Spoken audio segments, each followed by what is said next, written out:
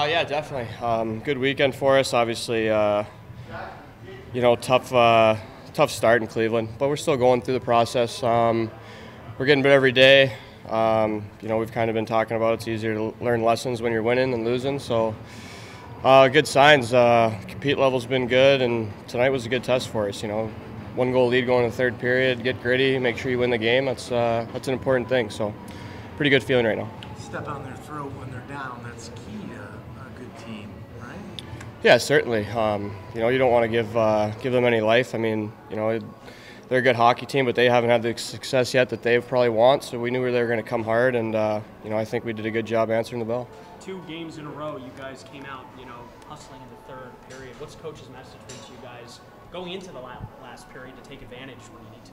Just keep going. I mean, that's kind of the identity of our team right now is the work ethic, right? Like, we can skate. We're a fast team. If we do that consistently, if we keep putting pucks behind the defenseman, eventually they're going to get tired and get wore down, and that's where the chances are going to come. So, it's easy to kind of hope for plays and hope for pretty goals, but when you stick to what you know and that work ethic side, those chances will just come naturally. Coach talked about how you need to tighten things up defensively. Do you see that as an emphasis point in practice this week with the time off? Oh, definitely. The system that we're trying to implement here is a little bit new to everybody, so it's a process.